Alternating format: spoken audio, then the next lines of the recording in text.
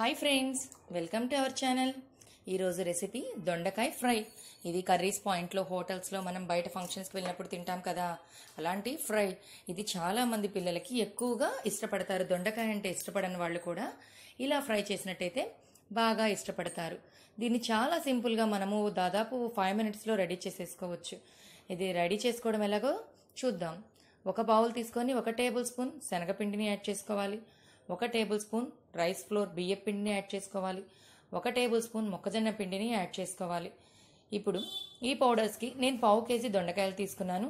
ఈ 1/2 కేజీ దొండకాయలకి ఈ పౌడర్స్కి సరిపడా సాల్ట్ని యాడ్ చేసుకోవాలి. అలాగే రెడ్ చిల్లీ పౌడర్ని కూడా యాడ్ చేసుకోవాలి. కొద్దిగా పసుపుని యాడ్ చేసుకోవాలి.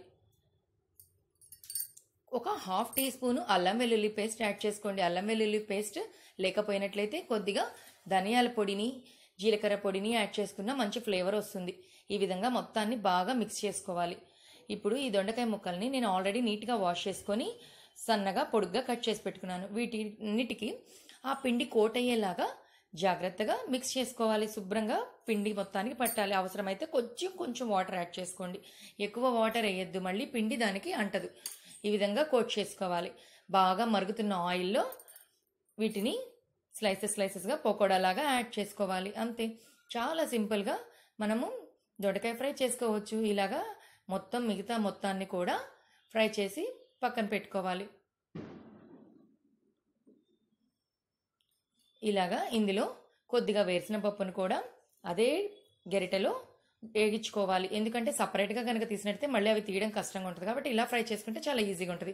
కరివేపాకును కూడా ఫ్రై చేసుకోవాలి. ఏదైనా క్యాప్ అడ్డం పెట్టేసి ఫ్రై చేసుకుంటే పైకి రాకుండా ఉంటుంది. అంతే, చాలా సింపుల్గా ఉంది, రెడీ అయిపోయింది. ఈ కరివేపాకుని ఆ వేసిన పప్పుని ఫ్రైలో కలిపేసుకొని మొత్తం మిక్స్ చేసుకోవడమే. అవసరమైతే కొంచెం సాల్ట్ యాడ్ చేసుకోండి. మాక్సిమం సరిపోయేలాగే చూసుకుంటే బాగుంటుంది. అవసరమైతే కొద్దిగా యాడ్ చేసుకోండి. అంతే. మీకు కనుక మా వీడియో నచ్చినట్లయితే లైక్ చేయండి, షేర్ చేయండి, సబ్స్క్రైబ్